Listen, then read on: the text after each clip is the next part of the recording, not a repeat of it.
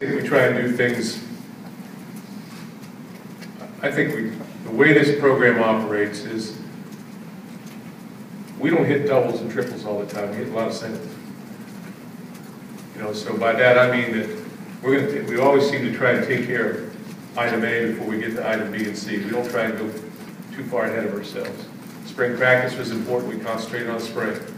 You know, we came away from the Rose Bowl, we concentrated on recruiting. We had a great recruiting class. Winter conditioning was excellent. Came out of spring ball with what we call our bottom line program, you know, had great results. We're here in what we call first phase, and summer camp, take care of business. And that's what we try to do. We try to, if there's anything that we do, I want our players to have confidence, but at the same time, I think it's important that we stay grounded. We understand that there's a responsibility that goes with winning. There's a responsibility that just goes with being here.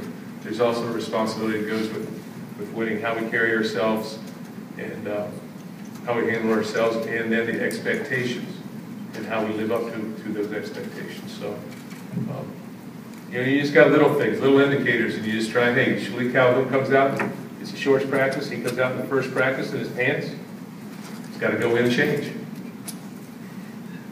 Just because he's the star doesn't mean he doesn't do that. Okay?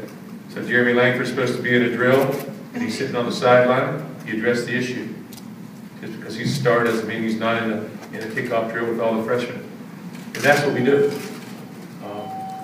I see a piece of paper laying on the ground, I pick the piece of paper up. I don't walk by it because I'm the head coach here. And that's just what we try and do.